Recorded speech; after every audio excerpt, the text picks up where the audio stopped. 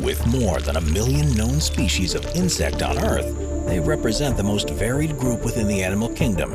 Coming in all different shapes and sizes, each species of insect is adapted to its particular environment in a way that allows them to survive and thrive.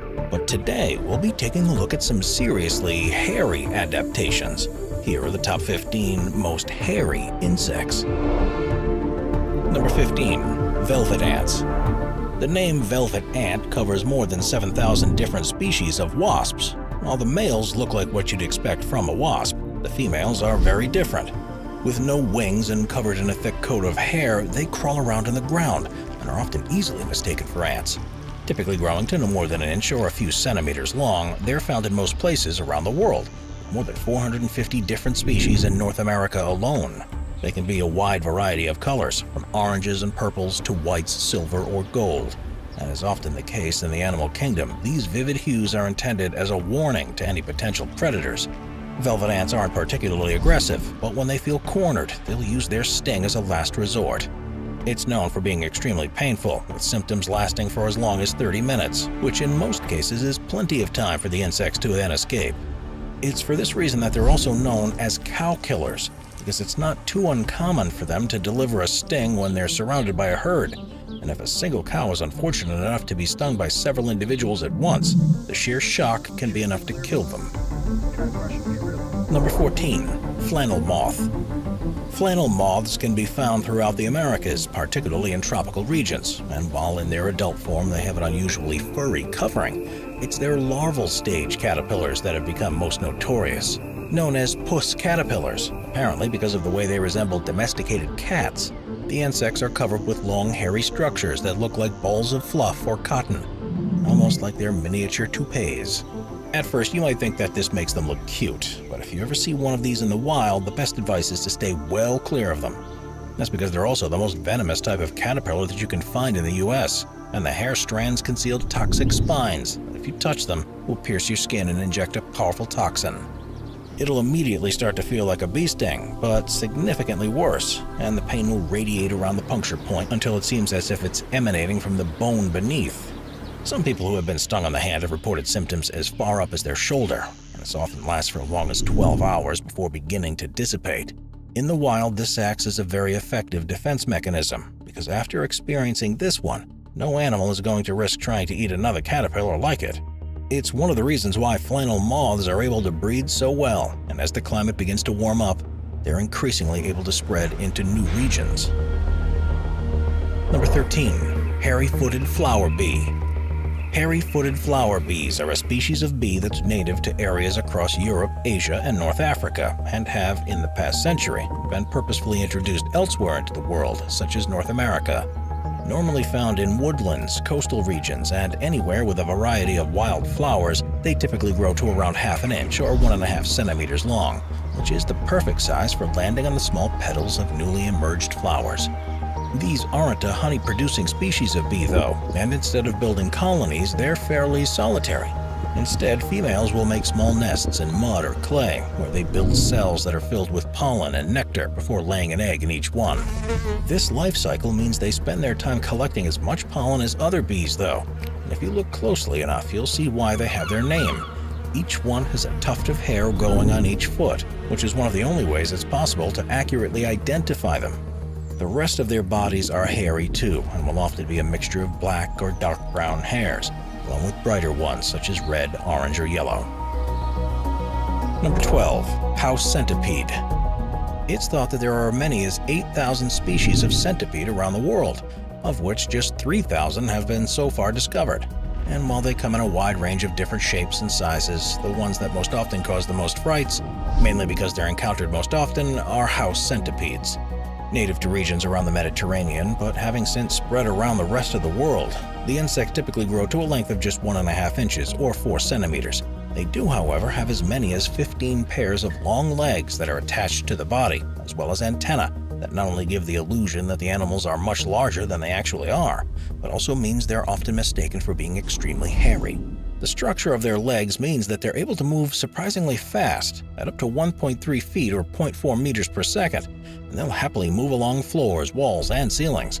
This is a species that thrives in household environments, and while you may want to get rid of any you see, you might find they're actually doing you a favor. That's because they're insectivores and actively hunt spiders, cockroaches, bedbugs, ants, and virtually any other insects that you find in your home. They do have a venom that they use to capture their prey, but it poses no risk to humans whatsoever, and at worst, it would feel like a bee sting. Number 11. Monkey slug caterpillar. The hag moth is a relatively uninteresting species of moth that's native to North America and some other temperate regions around the world, but what it lacks in adulthood, it more than makes up for in its larval stage. Quite simply, it has one of the most unusual caterpillars of all, which, because of the way they look, are often called monkey slugs. Thought to have developed in a way designed to mimic the shed skin of a hairy spider, these larvae grow to around an inch or a few centimeters long and have 9 pairs of curled projections, which are each covered in dense patches of hair. What's amazing, though, is that these growths are merely a protective barrier for the caterpillar, and it's only when you turn one upside down that you actually see the larva itself. The arms of this shield can therefore fall off without causing any damage to the caterpillar at all, and it's quite common to see ones without all of their appendages after they've been attacked by a hungry bird. Monkey slugs gather all the nutrition they need to turn into adults by feeding on trees like apple, ash, birch, and cherry, and this means that they're most commonly seen in orchards, where they can cause severe damage if they're present in large enough numbers. If you see one, it's not the best idea to pick it up to move it elsewhere, because as well as the hairy covering, they're also able to sting, which won't be fatal, but can certainly be extremely unpleasant. Number 10. Bee flies. The animal kingdom is full of examples of mimicry, where one creature takes on the physical appearance of another in the hope that it will deter potential predators, and one of the most common is a family of insects called the bee fly. Ranging in size with a wingspan from between a small fraction of an inch to 2 inches or 5 centimeters, there are at least 4,500 different known species, although it's believed there are many more that are yet to be identified. While they are technically flies and aren't related to bees at all, bee flies look and behave in a surprisingly similar way to the insects that they're imitating. They are usually covered with furry hairs and the same color patterns as you'd expect from bees, and they even feed on the nectar and pollen of flowers, with some species being important pollinators too. What they don't have, though, is a sting, which means they aren't able to protect themselves in the same way that bees can.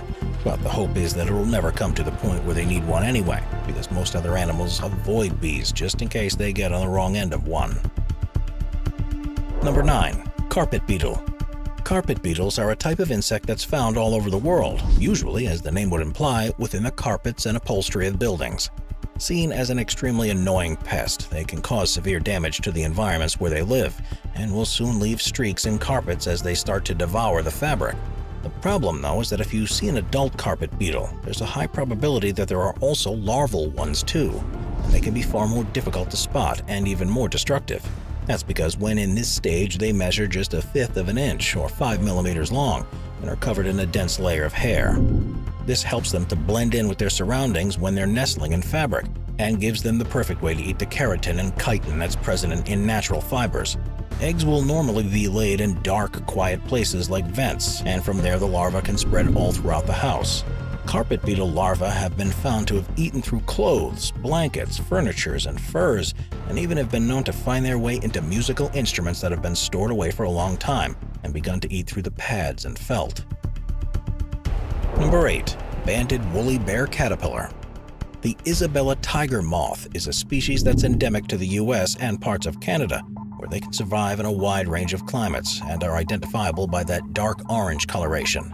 It's their larval form that's the most spectacular, though, as the black and orange insects are covered in brown and black hairs, and as a result are known as the banded woolly bear caterpillar. Made up of 13 segments, they have noticeable bands of different colored hairs which, when under direct sunlight, start to look like they're dark red.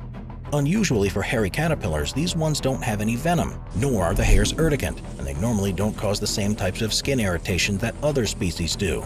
Instead, when they feel at risk, they simply curl up in a ball and pretend to be dead until the threat is past. There is one strange ability that the caterpillars have, however, and this is why the species is able to thrive in frozen environments. When the temperature plunges, they freeze solid. Their hearts stop beating, their gut freezes, and so does the blood, and their body tissue starts producing a type of antifreeze that allows them to remain in stasis until it warms up again. Number 7. Tree wasp. Tree wasps are a highly organized species of wasp that live in regions across Eurasia and China. Even though they're referred to as tree wasps, they actually build their nests in a range of different places, including in branches, underground, and in buildings. Generally growing to just over a half an inch or about 1.5 centimeters long, they have recognizable yellow and black stripes on their abdomens, slightly brownish wings, and a covering of long hairs on the thorax.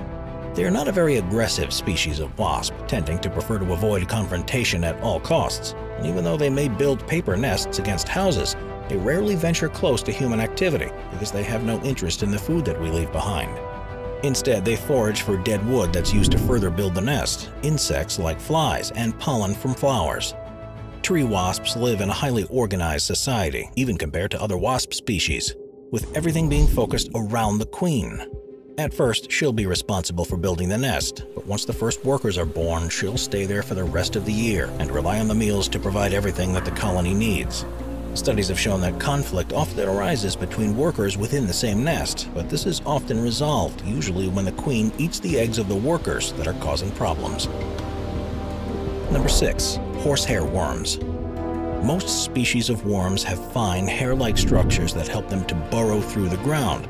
But probably the hairiest species of worms is the Nematomorpha, not because they're covered in hairs, but because each individual looks like just one long strand of horsehair, capable of growing to anywhere between 2 inches or 5 centimeters to 6.5 feet or 2 meters in length. They're found all over the world and tend to thrive in damp places like pools, streams, and water troughs. When in their larval stage, they live on animals such as beetles or cockroaches, and some species are able to infect the brains of the creature they're living on, which causes the host to drown itself so the worm can be released into the body of water. When the males and females mate, they tie up around each other in a way that looks even more like a clump of hair, and in some cases can accidentally tie each other into knots, and they can become stuck like this for the rest of their lives. Currently, there are 351 different freshwater species that we know about. Their prevalence in standing water, along with the difference in size, mean that researchers believe there could be as many as a further 2,000 that are still to be discovered. Number 5. Nymph. Researchers are continually exploring the world to try to find new species, but quite often they find things that they don't know how to even begin thinking about classifying.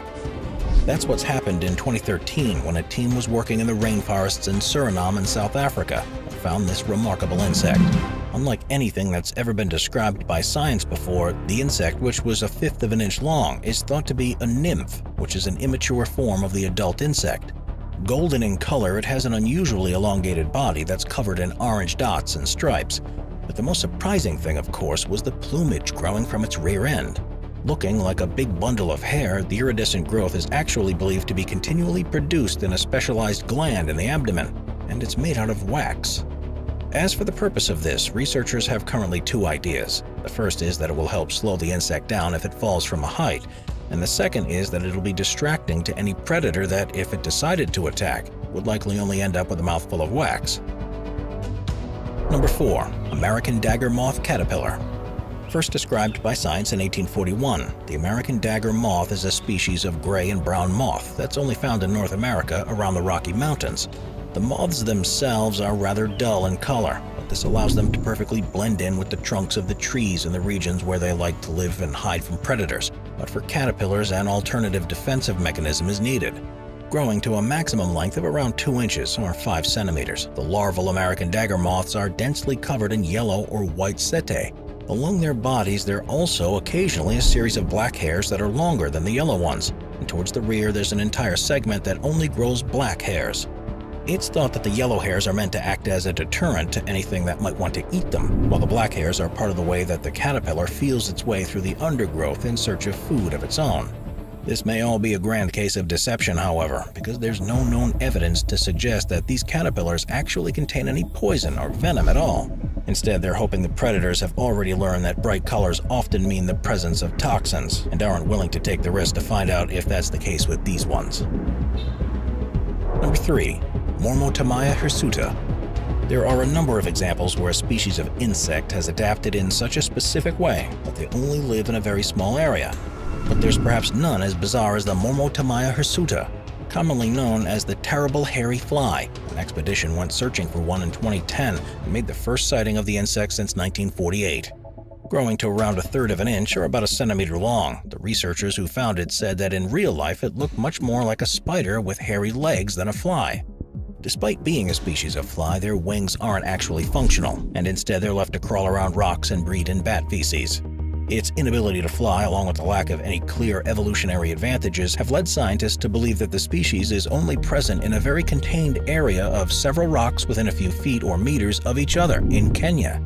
Since there's a bat population nearby, it's likely that they'll have all that they need to survive there, and since humans haven't destroyed the habitat yet, they've had no reason to find a way to move somewhere else. Number 2. Goliath bird-eater spider.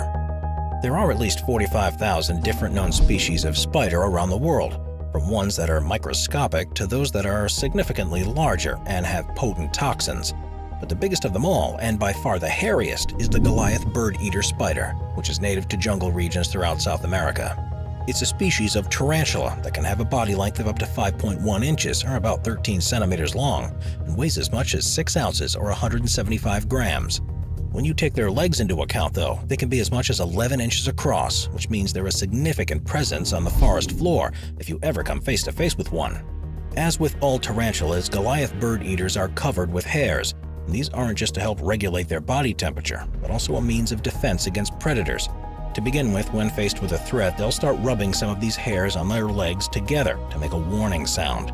But if this doesn't work, they're able to release hairs into the air that can be immediately harmful to the respiratory system.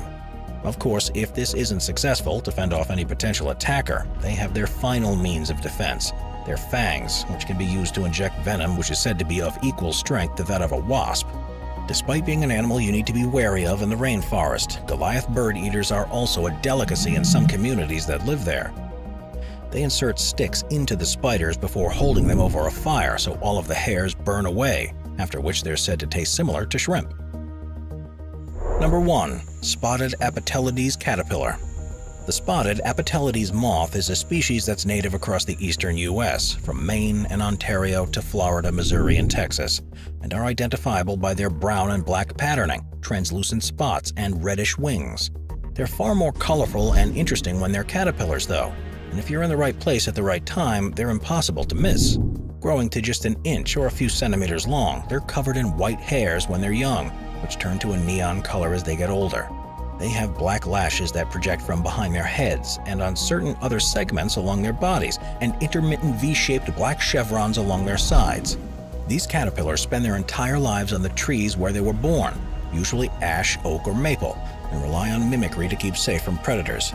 They have no poison or venom in which to defend themselves, and simply hope that anything thinking of eating them will have had a previously bad experience with a caterpillar that's similarly brightly colored. They aren't believed to pose any threat to humans at all, but if you do see one, it's best to leave it where it is, just in case you have an allergic reaction to any of their hairs. Watch our Animals playlist for more top 15 videos about animals. Sit back, relax, and binge watch all of our best animal-related videos.